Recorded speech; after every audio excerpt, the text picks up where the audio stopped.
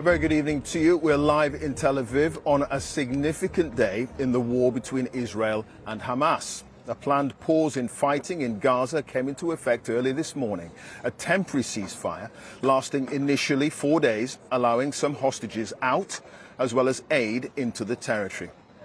Now, these are some of the 13 Israeli hostages, women and children, who were given their freedom in the last few hours. They made their way to Egypt through the Rafah crossing in southern Gaza and onto Israel. One can only imagine the scenes as they were finally reunited with their loved ones. Well, in the next few days, a total of 50 Israeli hostages are expected to be released as part of the deal to continue the pause in the fighting. And in return, over in Ramallah, in the West Bank, 150 Palestinians held by Israel will be released, starting today with 39 women and teenage boys. Well, this is the scene live in Gaza tonight, where the ceasefire seems to be holding, with much needed aid arriving throughout the day. Gaza's Hamas-run health ministry now says more than 14,000 people have been killed during Israeli bombardments. A military offensive that began, of course, after 1,200 people were murdered and around 240 hostages were taken by Hamas 7 weeks ago tomorrow. Hamas is designated as a terror organization by the UK government. Our first report tonight is from Orla Gearing.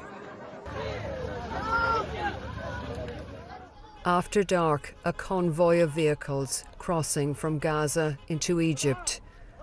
A glimpse of the hostages inside on the road to freedom. A number were neighbours in the same kibbutz.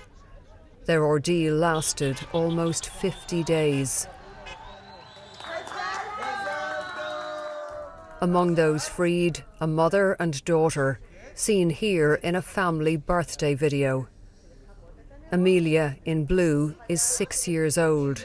She and her mother Danielle now back on home soil. Also freed, Margalit, a cancer survivor, who loves knitting sweaters for her grandchildren.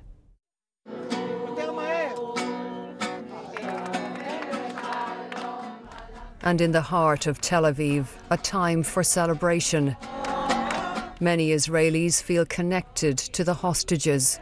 Their faces have been everywhere for 6 weeks. There's collective relief that at least some have been freed.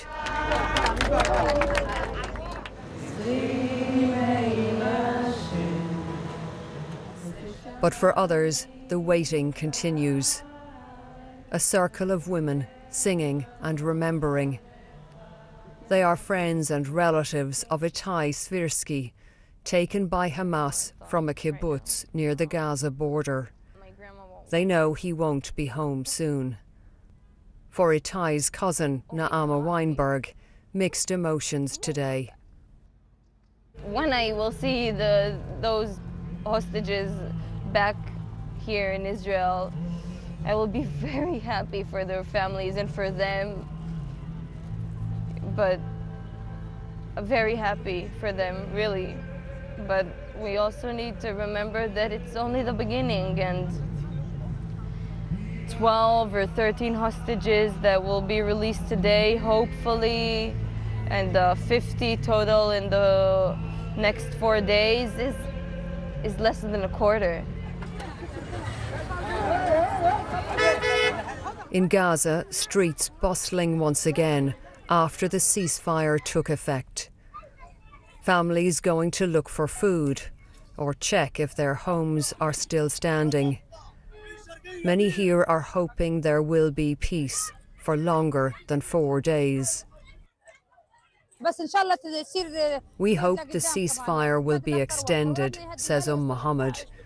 Today is the first day we woke up without bombing, without being terrified, with nothing to fear. Aid trucks are finally reaching Gaza. Hundreds will go in each day while the ceasefire lasts. But both Israel and Hamas are warning the truce is temporary. Orla Gearing, BBC News, Tel Aviv.